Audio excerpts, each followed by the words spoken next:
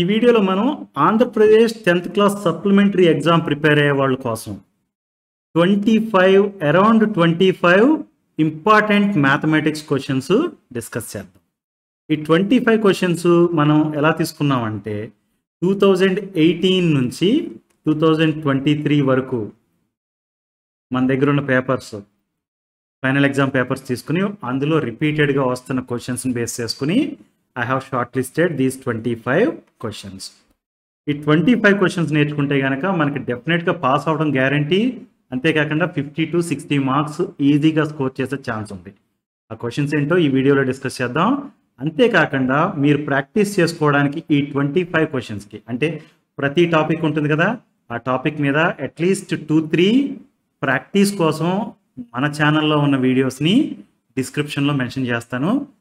మీరు డెఫినెట్గా ఈ వీడియో చివరి వరకు చూడండి. అంతేకాకుండా ఈ వీడియో డిస్క్రిప్షన్లోకి వెళ్ళి మీకు ఏదైతే టాపిక్ మీద డౌట్ ఉందో ఆ పర్టికులర్ టాపిక్ సంబంధించిన వీడియోస్ చూడడం ద్వారా you can practice better so that you can score better. Okay,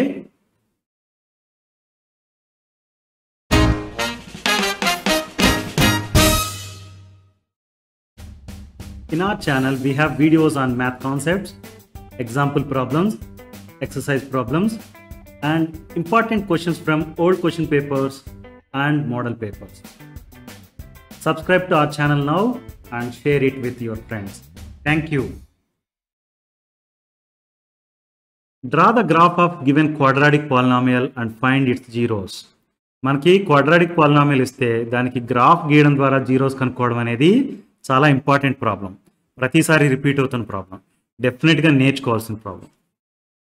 okay, మీకు ఆల్రెడీ తెలిస్తే ఓకే, తెలియకపోతే కనుక ఈ వీడియో డిస్క్రిప్షన్లో చూడండి. నేను అట్లీస్ట్ 2 to 3 వీడియోస్ లింక్స్ అయితే షేర్ చేస్తాను. You can watch them and prepare how to solve these kind of problems. చాలా ఇంపార్టెంట్, డెఫినెట్గా ప్రాక్టీస్ చేయండి. Construction of a triangle similar to given triangle.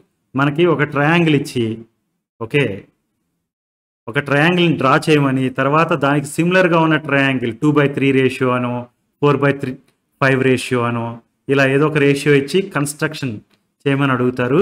ఇది కూడా రిపీటెడ్గా వస్తున్న question. Practice it. Probability problem based on deck of playing cards. Last 2 years చూస్తే కనుక deck of playing cards మీద ప్రాబ్లం మనకి డెఫినెట్గా ఇస్తున్నారు. సో ఈసారి కూడా ఇవ్వచ్చు. Better practice. Probability problems based on throw of 2 dice. In case deck of playing cards ఇవ్వకపోతే కనుక 2 dice ప్రాబ్లం ఇచ్చే ఛాన్స్ ఉంది. So learn this also. Probability problems మీకు ఒకసారి కాన్సెప్ట్ అర్థమైతే చాలా easy. 2-3 different kind of problems ఉంటాయి అంతే. ఓకే, ఏ ప్రాబ్లమ్ని ఎలా సాల్వ్ చేయాలి అనేది మీరు గుర్తుపెట్టుకోగలిగినా కానీ యూ కెన్ స్కోర్. 8 మార్క్స్కి ఇస్తే 8 మార్క్స్, 4 మార్క్స్కి ఇస్తే 4 మార్క్స్, యూ కెన్ స్కోర్. అర్థమైంది కదా? Find mean, median are mode of group frequency distribution data. ఒక్కొక్క సంవత్సరం మీన్ ఇస్తారు, ఒక్కొక్కసారి మీడియన్ ఇస్తున్నారు, ఒక్కొక్కసారి మోడ్ ఇస్తున్నారు. 8 మార్క్స్కి డెఫినెట్గా ఈ 3 టాపిక్స్లో ఉండి అంటే మీన్, మీడియన్, మోడ్ వీటిలో ఏదో ఒకటి డెఫినెట్గా వస్తుంది. అంతేకాకుండా కొన్నిసార్లు మీడియన్కి ఫార్ములా రాసి దానిలో ఉన్న ప్రతి టర్మ్ని ఎక్స్ప్లెయిన్ చేయమని అడగొచ్చు. లేకపోతే మోడ్ ఫార్ములా రాసి దానికి ప్రతి టర్మ్ని ఎక్స్ప్లెయిన్ చేయమని అడగొచ్చు. అది షార్ట్ ఆన్సర్స్లో 4 మార్క్స్లో కానీ 2 మార్క్స్లో కానీ డెఫినెట్గా రావచ్చు. ఓకే, సో స్టాటిస్టిక్స్ చాప్టర్ నుంచి అయితే డెఫినెట్గా క్వశ్చన్ వస్తుంది. మీనా, మీడియనా, మోడా అనేది we never say that, but డెఫినెట్గా ఒక క్వశ్చన్ అయితే వస్తుంది. అండ్ మీడియన్, మోడ్ ఫార్ములాస్ డెఫినెట్గా మీకు తెలిసి ఉండాలి. టర్మ్స్ ఎక్స్ప్లెయిన్ చేయగలిగితే అట్లీస్ట్ మీరు ప్రాబ్లం అంతా సాల్వ్ చేయలేకపోయినా కానీ టర్మ్స్ ఎక్స్ప్లెయిన్ చేయగలిగితే కొన్ని మార్క్స్ అయితే వస్తాయి. అర్థమైంది కదా? Problems based on sets. Okay, మీకు A union B కనుక్కోమనొచ్చు, A intersection B కనుక్కోమనొచ్చు. Difference of sets అంటే A-B కానీ లేకపోతే B-A కానీ ఇలాంటివి కనుక్కోమనొచ్చు. ప్రతి సంవత్సరం రిపీట్ అవుతున్న ప్రాబ్లం ఇది. డెఫినెట్గా నేర్చుకోవాల్సిన ప్రాబ్లం అండ్ చాలా ఈజీ. ఓకే, డెఫినెట్గా నేర్చుకోండి. Prove that a given number is irrational. మనకి √2 కానీ √3 కానీ √5 కానీ లేకపోతే 2 + √3 కానీ √3 + √5 కానీ ఇలాంటివి ఏవైనా నెంబర్స్ ఇచ్చి వాటిని ఇర్రేషనల్ నెంబర్ అని ప్రూవ్ చేయమని అడిగే క్వశ్చన్. ప్రతి క్వశ్చన్ పేపర్లోనే ఉండే క్వశ్చన్ ఇది. డెఫినెట్గా ప్రాక్టీస్ చేయాల్సిన క్వశ్చన్. నేను లింక్స్ ఇస్తాను, మీరు ప్రాక్టీస్ చేయండి. ఈ టైప్ ఆఫ్ నెంబర్స్ ఉంటే ఒక ప్రొసీజర్ ఉంటుంది. ఇలాగా ఒక రూట్ ఆఫ్ 1 నెంబర్ ఉంటే కనుక ఒక ప్రొసీజర్ ఉంటుంది. అలా కాకుండా 2 నెంబర్స్కి రూట్స్ ఉంటే కనుక ఇంకో ప్రొసీజర్ ఉంటుంది. ఓకే, మన ఛానల్లో ఈజీగా అర్థమయ్యేటట్టుగా ఎక్స్ప్లెయిన్ చేసిన వీడియోస్ ఉన్నాయి. డెఫినెట్గా మీరు చూడాల్సిన ప్రాబ్లం అండ్ నేర్చుకోవాల్సిన problem. Construct a pair of tangents to a circle from N external point. మనకి ఒక సర్కిల్ ఇస్తే, ఒక ఎక్స్టర్నల్ పాయింట్ ఇస్తే దాని నుంచి సర్కిల్కి పెయిర్ ఆఫ్ టాంజెంట్స్ కన్స్ట్రక్ట్ చేయడం అనేది చాలా ఇంపార్టెంట్. మీకు construction of triangle similar to given triangle and construction of pair of tangents, ఈ 2 questions either this are this అని వచ్చే ఛాన్స్ ఉంది. బట్ కొన్నిసార్లు మిస్ మ్యాచ్ కూడా ఇవ్వచ్చు. ఓకే, అండ్ కన్స్ట్రక్షన్ ఆఫ్ ట్రయాంగిల్లో ఏమన్నా మీకు అర్థం కాని కాన్సెప్ట్ మీద కూడా అడగచ్చు. So better is you learn this. ఇది చాలా ఈజీ అండ్ ఒక ప్రొసీజర్ మాత్రమే ఉంటుంది. ఆ ప్రొసీజర్ని ఫాలో అవుతూ రాసుకుంటా కన్స్ట్రక్ట్ చేసేయచ్చు. Okay, try to learn this also. The next one is solve word problems based on pair of linear equations in 2 variables. మనకి 2 పెన్సిల్స్ 3 పెన్స్ కొంటే ఎంత కాస్ట్ అయింది, 5 పెన్సిల్స్ 8 పెన్స్ కొంటే ఎంత కాస్ట్ అయింది, ఇలాంటిది వర్డ్ ప్రాబ్లంగా ఇచ్చి పెయిర్ ఆఫ్ లీనియర్ ఈక్వేషన్స్ రాయండి అని షార్ట్ ఆన్సర్కి ఇవ్వచ్చు. అలా కాకుండా ఈక్వేషన్స్ రాసి సాల్వ్ చేయండి ఎలిమినేషన్ మెథడ్ కానీ సబ్స్టిట్యూషన్ మెథడ్ కానీ యూస్ చేసి అని 8 మార్క్స్కి ఇవ్వచ్చు. And this is fairly easy thing. Okay, చాలా ఈజీ ప్రాబ్లం. నేర్చుకుంటే మన ఛానల్లో వీడియోస్ ఉన్నాయి. I'm going to share the links in the description. You go through and you will easily score. 8 మార్క్స్కి ఇస్తే 8 మార్క్స్ స్కోర్ చేసేయచ్చు. Check whether a given number is a term in an arithmetic progression. మనకు ఒక arithmetic progression ఇస్తారు and ఒక number ఇస్తారు, -81 కానీ -361 కానీ ఇలా ఏదో ఒక నెంబర్ ఇచ్చి ఇది అర్థమెటిక్ ప్రోగ్రెషన్, ఇచ్చిన అర్థమెటిక్ ప్రోగ్రెషన్లో టర్మా కాదా అని అడుగుతారు. ఈ క్వశ్చన్ అయితే ప్రతిసారి రావట్లేదు, బట్ లాస్ట్ 2-3 టైమ్స్గా వస్తుంది. So it's better to learn. Okay, and easy. nth term formula base చేసుకుని క్యాలిక్యులేట్ చేయడం ఉంటుంది. ఇది nth term of arithmetic progression formula గుర్తుపెట్టుకోవడం అనేది చాలా ఇంపార్టెంట్. షార్ట్ ఆన్సర్ క్వశ్చన్స్లో కొన్నిసార్లు అడుగుతారు. Once you know that formula, solving this problem is fairly easy. Okay, దీని మీద కూడా మన దగ్గర వీడియోస్ ఉన్నాయి, నేను లింక్స్ అయితే షేర్ చేస్తాను.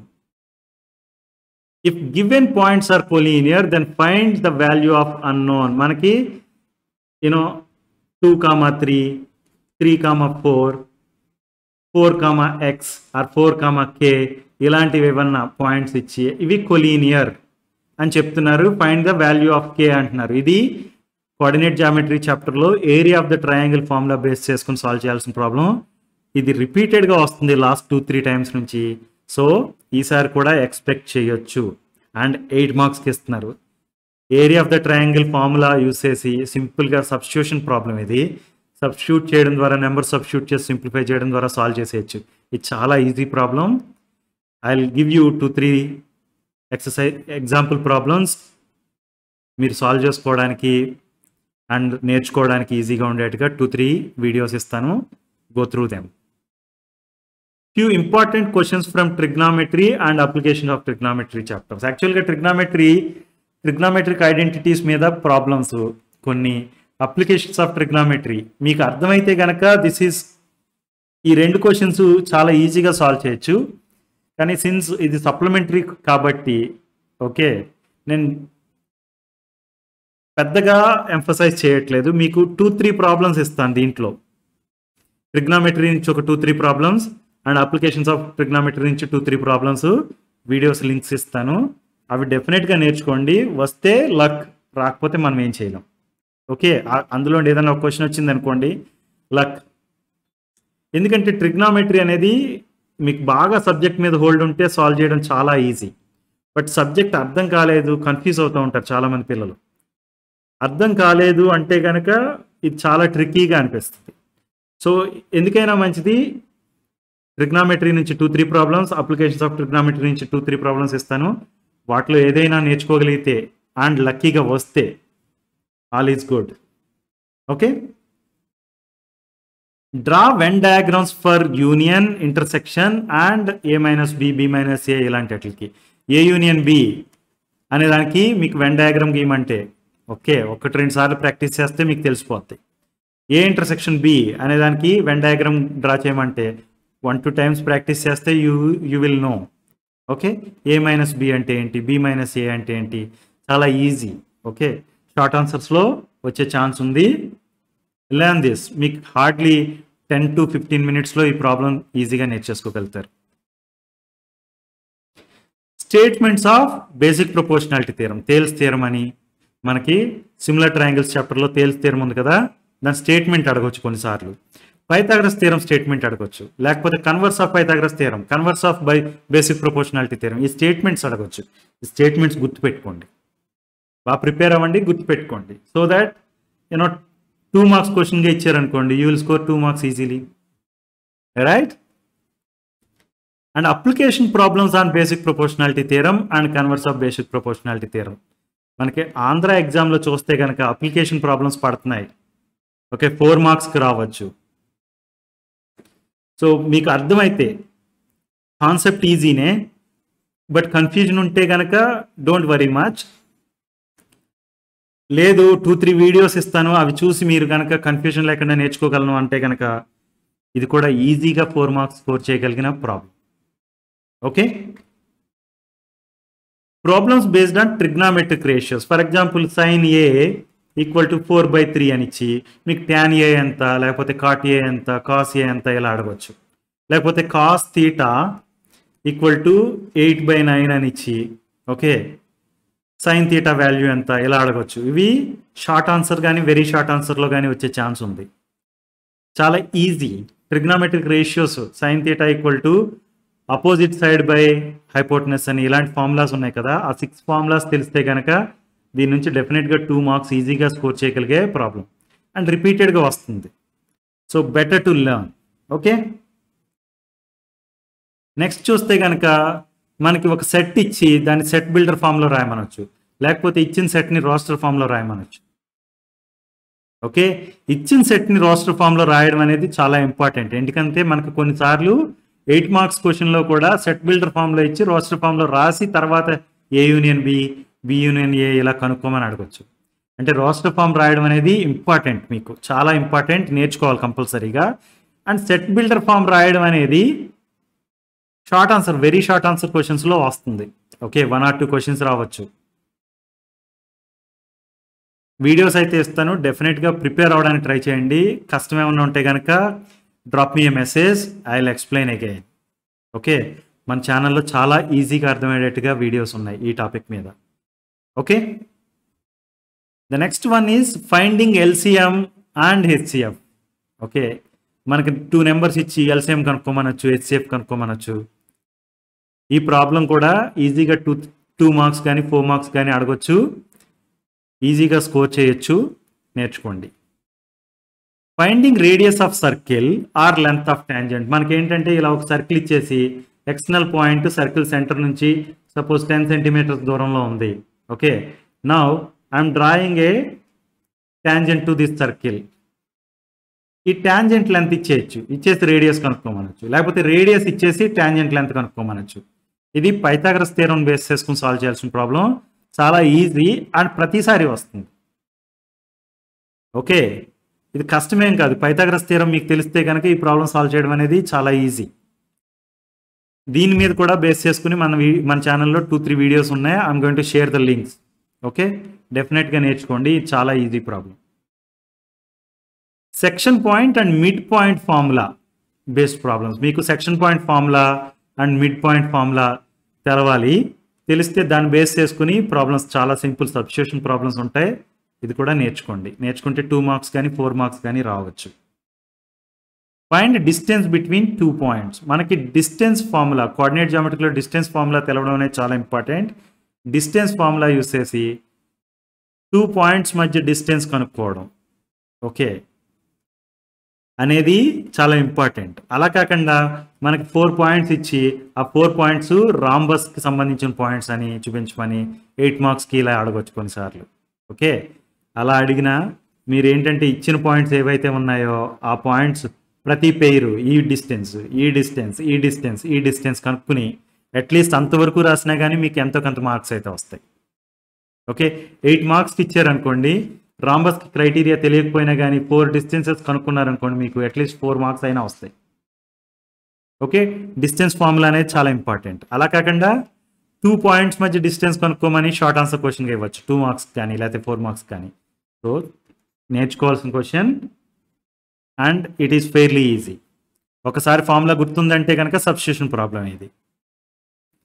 Problems based on nth term of arithmetic progression and nth term of geometric progression. nth term formula of arithmetic progression and nth term formula of geometric progression, ఈ రెండు మీకు గుర్తుండాలి. గుర్తుంటే కనుక nth term బేస్ చేసుకుని solve చేయాల్సిన problems కొన్నిసార్లు వస్తాయి, 4 మార్క్స్కి రావచ్చు. కొన్నిసార్లు మీకు nth term ఫార్ములా రాసి టర్మ్స్ ఎక్స్ప్లెయిన్ చేయమని 2 మార్క్స్కి అడగచ్చు. అలా ఎలా చూసినా కానీ this question is very important and it is fairly easy.